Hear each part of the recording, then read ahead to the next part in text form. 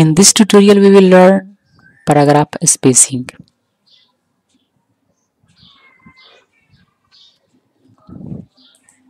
Uh, Click on the paragraph which one you want to format. After that, click on paragraph spacing. This command is used to both for both line spacing and paragraph spacing. Okay, so click here, and then these last two options are for paragraph. Like if you want to remove this space and want to bring these two paragraph closer together, then remove the space after paragraph, and as you can see, we bring the paragraph of text closer together.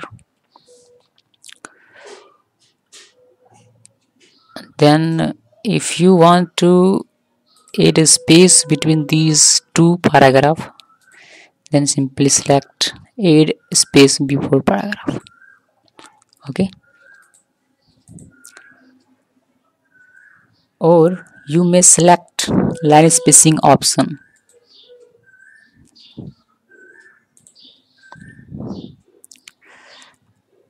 And a window will be appear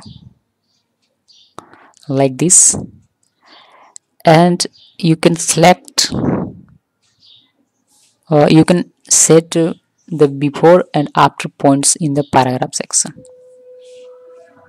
Okay, this section is used for line spacing and paragraph spacing. Okay, so if I want before